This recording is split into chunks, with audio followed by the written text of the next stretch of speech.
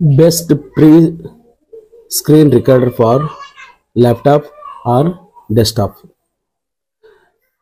ಈಗ ಡೆಸ್ಕ್ಟಾಪಿಗೆ ಮತ್ತು ಪಿಸಿಗೆ ಒಂದು ಪ್ರೀ ಸ್ಕ್ರೀನ್ ರಿಕಾರ್ಡರ್ ಬೇಕಂತಂದ್ರೆ ಆ ಸ್ಕ್ರೀನ್ ರಿಕಾರ್ಡರ್ ಎಲ್ಲಿ ಸಿಗ್ತದೆ ಅಂತಂದ್ರೆ ನಾವು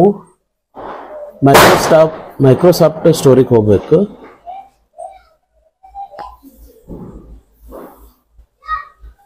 ಮೈಕ್ರೋಸಾಫ್ಟ್ ಸ್ಟೋರನ್ನು ಓಪನ್ ಮಾಡಿಕೊಂಡು ಮೈಕ್ರೋಸಾಫ್ಟ್ ಸ್ಟೋರ್ನಲ್ಲಿ ನಾವೇನು ಮಾಡಬೇಕು, ಸ್ಯಾಮ್ಸಂಗ್ ಸ್ಕ್ರೀನ್ ರಿಕಾರ್ಡರ್ ಅಂತ ಸರ್ಚ್ ಮಾಡಬೇಕು.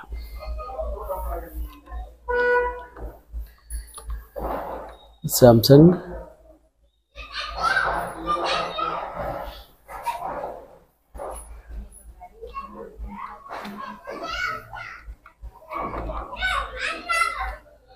ಸ್ಕ್ರೀನ್ ರಿಕಾರ್ಡರ್ ಇಲ್ಲಿ ಬಂತು ನೋಡ್ರಿ, ಸ್ಯಾಮ್ಸಂಗ್ ಸ್ಕ್ರೀನ್ ರಿಕಾರ್ಡರ್ ಅಂತ. ಅದನ್ನು ಸೆಲೆಕ್ಟ್ ಮಾಡ್ಕೊಳ್ರಿ.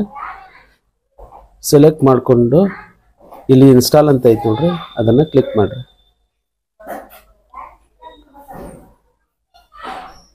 ಈಗ ಅಪ್ಲಿಕೇಶನ್ನ ಪ್ರಿಪೇರಿಂಗ್ ಟು ಡೌನ್ಲೋಡ್ ಅಂತಿದೆ.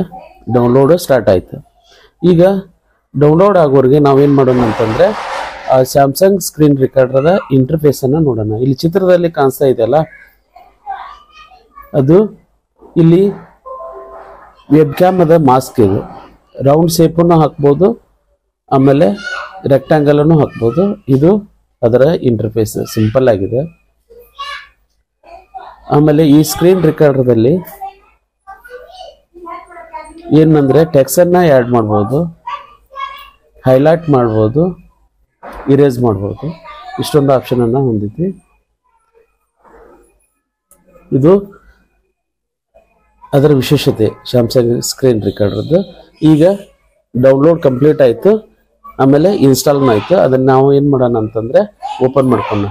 ಈಗ ಈ ಬ್ರೌಸರನ್ನು ಕ್ಲೋಸ್ ಮಾಡ್ತೀನಿ ನಾನು. ಕ್ಲೋಸ್ ಮಾಡಿಕೊಂಡು ಈಗ ಇಲ್ಲಿ ಬಂದು ಡೆಸ್ಕ್ಟಾಪ್ ಮೇಲೆ ಕೂತ್ಕೊಂಡಿದೆ, ಅದನ್ನು ಓಪನ್ ಮಾಡ್ಕೊಳ್ಳೋಣ. ಓಪನ್ ಆಯಿತು. ಓಪನ್ ಆಗಿಂದ ಅದರ ಇಂಟರ್ಫೇಸ್ ಈ ರೀತಿ ಕಾಣಿಸ್ತಾ ಇದೆ ನೋಡ್ರಿ. ಮೊದಲಿದ್ದು ರೆಡ್ ಬಟನ್ ಇದೆಯಲ್ಲ, ಅದು ಸ್ಟಾರ್ಟ್ ಮತ್ತು ರಿಕಾರ್ಡ್ ಬಂದ್ ಮಾಡಲಿಕ್ಕೆ ಬಳಸ್ತೀವಿ. ನಂತರ ಫುಲ್ ಸ್ಕ್ರೀನು ರೀಸನ್ನು ರಿಕಾರ್ಡ್ ಮಾಡಲಿಕ್ಕೆ ಇದು ಸೆಟ್ಟಿಂಗು. ಇದು ಫುಲ್ ಸ್ಕ್ರೀನು. ಆಮೇಲೆ ಫಿಕ್ಸ್ಡ್ ರೀಸನ್ನು, ಇದು ಎಷ್ಟು ರೀಸನ್ ಬೇಕು ಅಷ್ಟು ಮಾಡ್ಕೋಬೋದು. ಆಮೇಲೆ 4:3ದಲ್ಲಿ, ಆಮೇಲೆ 16:9, 16:10, 21:9 ಮಾಡ್ಬೋದು. ಫಿಕ್ಸ್ಡ್ ರೀಸನ್ದೊಳಗೆ 16:9 ರೇಷಿಯೋನ ನಾನು ಸೆಲೆಕ್ಟ್ ಮಾಡ್ಕೋತೀನಿ. ಇದನ್ನು ಕ್ಲೋಸ್ ಮಾಡ್ತೀನಿ. ಈಗ ಇಂಟರ್ಫೇಸು ಇದು ಸ್ಟಾರ್ಟ್ ಬಟನ್ ಆಯಿತು.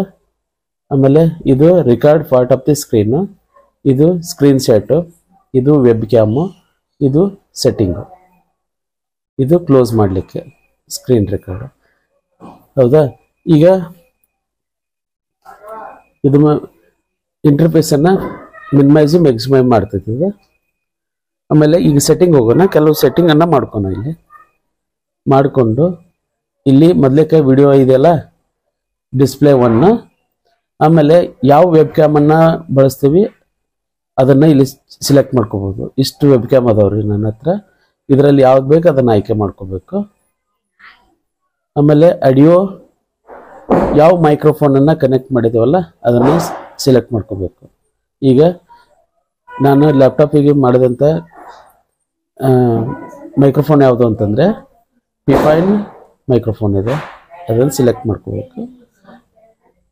ವಿಡಿಯೋ ಆಡಿಯೋ ಆಯಿತು. ಆಮೇಲೆ ಫೈಲ್ ಇದೆ ನೋಡ್ರಿ, ಎಲ್ಲಿ ಸ್ಟೋರ್ ಆಗಬೇಕು. ಈಗ ರಿಕಾರ್ಡೆಡ್ ವಿಡಿಯೋ ಎಲ್ಲಿ ಸ್ಟೋರ್ ಆಗಬೇಕು ಅನ್ನೋದನ್ನು ತೋರಿಸ್ತೈತಿ. ಡಿಫಾಲ್ಟಾಗಿ ಅದು ಸಿ ಫೋಲ್ಡರ್ದಲ್ಲಿ ವಿಡಿಯೋಸ್ ಅಂತ ಬರ್ತೈತಲ್ಲ, ಅಲ್ಲೇ ಇರಲಿ ಅಂತಂದು ನಾನು ಬಿಟ್ಟಿದ್ದೀನಿ. ಆಮೇಲೆ ಸ್ಕ್ರೀನ್ಶಾಟ್ ತೊಗೊತೀವಲ್ಲ, ಅದು PNG ಫಾರ್ಮ್ನಲ್ಲಿದೆ. ಇಷ್ಟು ಅದ್ರ ಸೆಟ್ಟಿಂಗ್, ಇಷ್ಟು ಸಾಕು. ಇಷ್ಟು ಮಾಡಿಕೊಂಡು ನಾವೇನು ಮಾಡ್ಕೊಂಡು ಈಗ ಜಸ್ಟ್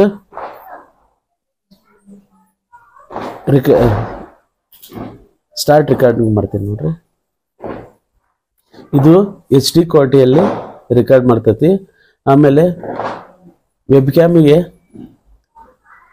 ಮಾಸ್ಕ್ ಹಾಕ್ಲಿಕ್ಕೆ ರೆಕ್ಟ್ಯಾಂಗಲ್ ಶೇಪ್ನಲ್ಲಿ ಹಾಕ್ಬೋದು, ರೌಂಡ್ ಶೇಪ್ನಲ್ಲಿ ಹಾಕ್ಬೋದು. ಅದಕ್ಕೆ ತೋರಿಸ್ತೀನಿ ನೋಡ್ರಿ. ಇಲ್ಲಿಗೆ ಈಗ ರೌಂಡ್ ಶೇಪ್ದಲ್ಲಿ ಇದನ್ನು ರೆಕ್ಟ್ಯಾಂಗಲನ್ನು ಹಾಕ್ಕೋಬೋದು. ಅಲ್ಲಿ ವಿಡಿಯೋ ಅಂತಿದೆಯಲ್ಲ ವೆಬ್ ಕ್ಯಾಮ್, ಈಗ ರೆಕ್ಟ್ಯಾಂಗಲ್ ಇದೆ, ಇದು ರೌಂಡ್ ಶೇಪ್ ಇದೆಯಲ್ಲ, ಇದನ್ನು ರೆಕ್ಟ್ಯಾಂಗಲ್ನು ಹಾಕ್ಕೋಬೋದು ನೋಡ್ರಿ. ಈ ರೀತಿ ರೆಕ್ಟ್ಯಾಂಗಲ್ ಮಾಸ್ಕ್ ಈ ರೀತಿ ಆಪ್ಷನ್ ಇರೋದು ಪ್ರೋ ವರ್ಷನ್ ದಲ್ಲಿರುವಂಥ ಸ್ಕ್ರೀನ್ ರೆಕಾರ್ಡರ್ದಲ್ಲಿ ಇರ್ತಾವೆ. ಆದರೆ ಇದೊಂದು ಪ್ರೀ ಸ್ಕ್ರೀನ್ ರೆಕಾರ್ಡರ್ದಲ್ಲಿ ಇಷ್ಟೊಂದು ಆಪ್ಷನ್ ಇದೆ. ಇನ್ನು ಈ ಸ್ಕ್ರೀನ್ ರೆಕಾರ್ಡ್ ಬಗ್ಗೆ ತಿಳ್ಕೊಂಡು ಅಬೌಟ್ ಸ್ಕ್ರೀನ್ ರೆಕಾರ್ಡರ್ ಅಂತಿದೆ ನೋಡ್ರಿ. ಇದೊಂದು ಓಪನ್ ಸೋರ್ಸ್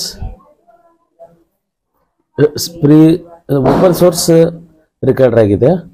ಇದನ್ನು ಬಳಸಲಿಕ್ಕೆ ಯಾವುದೇ ದುಡ್ಡು ಕೊಡಬೇಕಾಗಿಲ್ಲ. ಆಮೇಲೆ ಯಾವುದೇ ರಿಸ್ಟ್ರಿಕ್ಷನ್ ಇಲ್ಲ, ಟೈಮ್ ಲಿಮಿಟ್ ಇಲ್ಲ, ಆಮೇಲೆ ವಾಟರ್ ಮಾರ್ಕ್ ಇಲ್ಲ.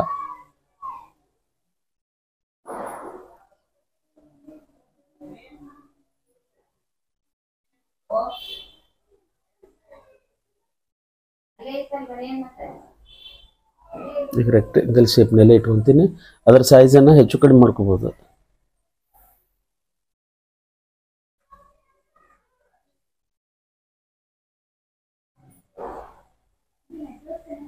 ಇಲ್ಲ ನೋಡ್ರಿ, ಎಷ್ಟು ಮಾಡ್ಕೊಂಡೇದ. ಈಗ ಸ್ಟಾರ್ಟ್ ರೆಕಾರ್ಡ್ ಮಾಡ್ತೀನಿ ನೋಡ್ರಿ.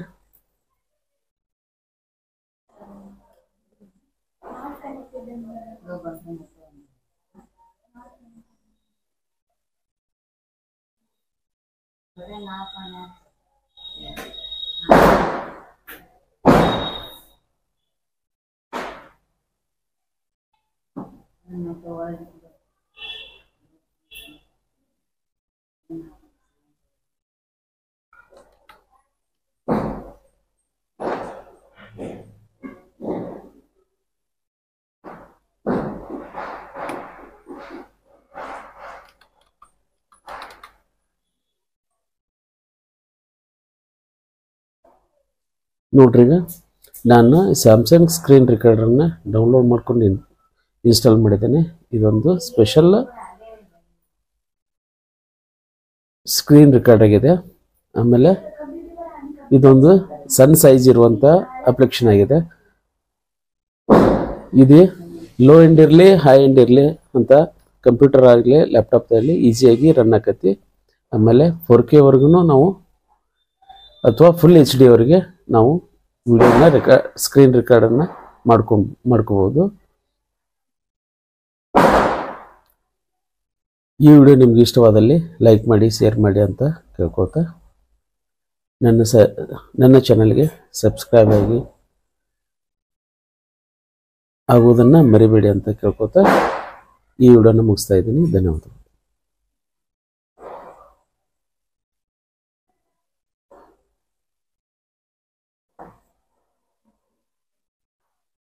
ಇಲ್ಲಿ ಸ್ಕ್ರೀನ್ ರೆಕಾರ್ಡರಲ್ಲಿ ಇನ್ನೂ ಒಂದು ಸೆಟ್ಟಿಂಗ್ ಮಾಡ್ಕೋಬೇಕು.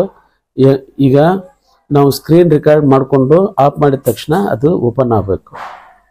ಅವಾಗ ಇಲ್ಲಿ ಸೆಟ್ಟಿಂಗ್ ಬಂದು ವಿಡಿಯೋ ಅಂತ ಇದೆ ನೋಡ್ರಿ, ಫೈಲ್ ಅಂತ ಇದೆ ನೋಡ್ರಿ, ಇಲ್ಲಿ ಬಂದು ಇಲ್ಲಿ ಓಪನ್ ಫೋಲ್ಡರ್ ಆಫ್ಟರ್ ರೆಕಾರ್ಡಿಂಗ್ ಅಂತ ಐತೆ ನೋಡ್ರಿ. ಇದನ್ನ ಆನ್ ಮಾಡ್ಕೋಬೇಕು.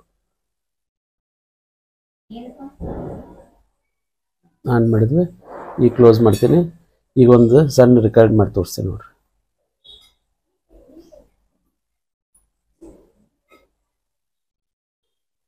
ಈಗ ರೆಕಾರ್ಡರ್ನ ಬಂದ್ ಮಾಡ್ತೀನಿ. ಬಂದ್ ಮಾಡಿದ ತಕ್ಷಣ ಅದರ ಅಪ್ಲಿಕೇಶನ್ ಓಪನ್ ಆಗ್ತದೆ ನೋಡ್ರಿ.